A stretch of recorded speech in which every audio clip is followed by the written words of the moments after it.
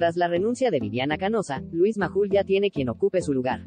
La periodista sorprendió a muchos con la decisión que tomó en los últimos días. Ayer, Viviana Canosa sorprendió a su audiencia en Radio El Observador al anunciar que no continuará trabajando en la emisora de Majul ni en LN+. En el clásico pase que hace con Yanina Latorre, la conductora reveló que dejará su ciclo radial porque no llegó a un convenio en su contrato del próximo año.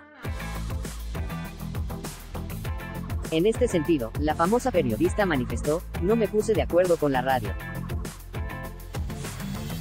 Me había puesto de acuerdo, pero ayer me dieron marcha atrás con algunas cosas que había pedido y decidí que me tengo que ir porque no me cierran las cosas que me proponen".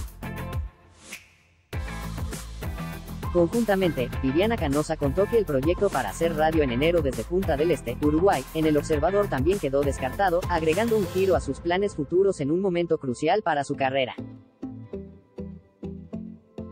Recordemos que Majul ya había promocionado en las redes sociales la temporada de verano, donde figuraba el nombre de Viviana Canosa.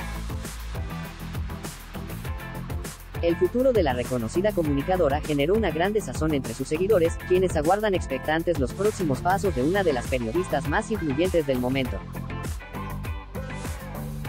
Tras la sorpresiva negativa de Viviana Canosa de seguir en el equipo de Majul este verano, la incertidumbre se centró en quién ocupará su lugar. La salida de la presentadora generó que Óscar González Oro, otro de los periodistas que fue confirmado para hacer radio este verano desde Uruguay, se mostrara indeciso sobre su participación en el proyecto. No obstante, el dueño del Observador se movió rápido y hace unos minutos el famoso locutor aceptó la propuesta radial y debutará el próximo 2 de enero a las 9 de la mañana en la radio de Majul en Punta del Este.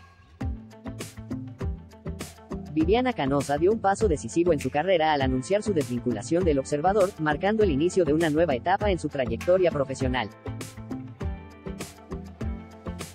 En la charla con Yanina Latorre, la animadora compartió su perspectiva sobre estos cambios y su búsqueda de nuevos desafíos en el mundo de los medios de comunicación.